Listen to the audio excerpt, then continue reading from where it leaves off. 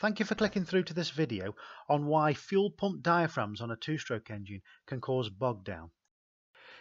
This is actually number 5 of 12 on the topic of bog down, and I've uploaded the full version, the full 12 reasons, in a crash course, but I thought I'd list each video separately just to make things a little easier.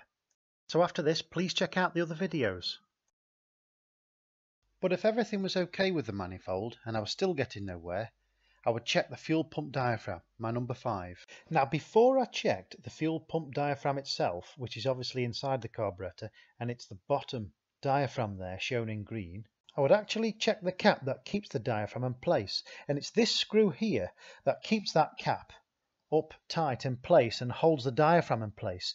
And when this screw's nice and tight, obviously keeping the cap onto the carburetor nice and tight, everything's working as it should be. We've got the fuel coming in from the fuel tank, entering the carburetor, and it's being used inside the carburetor there, going into the venturi as air and fuel mixture, and all's hunky-dory, all's well. Generally it's down to one screw to hold this cap on and hold it on tight enough to get the correct function of the carburetor. But what can happen is, and this is something I have come across in the past a few times, is that cap can become loose, and that's because the screw beneath it holding it on has become loose, and that causes then a gap between the cap and the main body of the carburetor. Now if this happens, there'll be excess fuel spilling out at these points, of course, but what will also be happening is air will be drawn into the carburetor, so it'll fill the carburetor up with air. So there'll be air and fuel in the carburetor where there should be just fuel, and the air will work through into the carburetor, something like what's shown here in the animation. There'll just be a continuing constant supply of air there coming in through that area, and the result of that is too much air here coming into the inlet area of the carburetor through to the engine.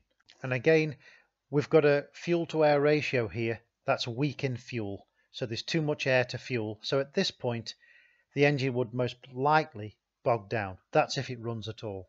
And again, it's all because of this cap slightly loose, because this screw's slightly loose, allowing air to fill up all the way around these fuel veins and up through the top here and down into the engine. This same effect, incidentally, can be brought about by a cap that's damaged. So even if it's nice and tight and the screw's nice and tight holding it there, if there's damage to the side of the cap, it can draw in air similarly and cause the same sorts of problems.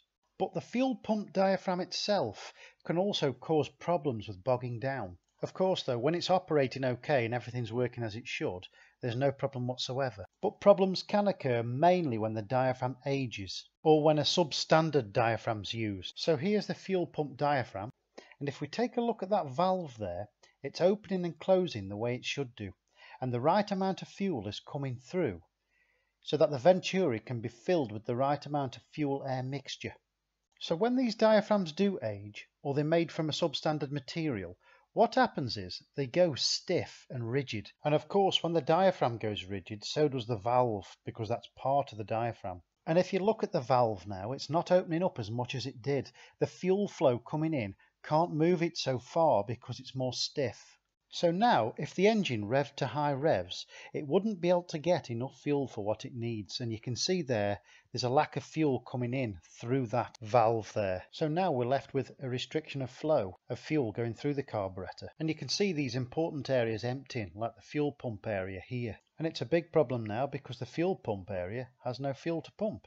Now, even though there is a restriction of fuel here, there might still be enough flow to support idling speed. But as we increase engine revs and put more demand on for fuel, then it will be drawn out of the inlet of the carburetor by the engine much quicker than it can be replaced because of that restriction. So all of these fuel veins now will just continue to be emptied as the fuel's used. And as you can see, there's plenty of fuel coming from the fuel tank. But regardless of this, you can see that the fuel veins continue to empty, all because of the restriction there on the valve flap.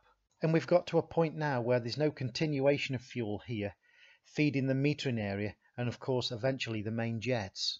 So when the engine tries to draw in fuel, there's no fuel available to be drawn in. And that results in big consequences, of course, because all we've got now is air being drawn into the engine and very little fuel, if any.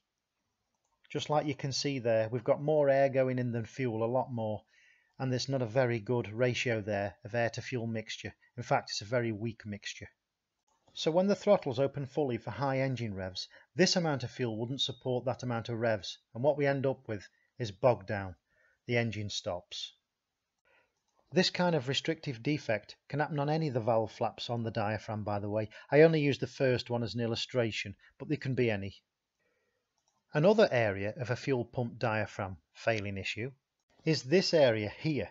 This is the actual fuel pump area of the fuel pump diaphragm, and it relies on a good range of movement up and down to allow for good pumping action.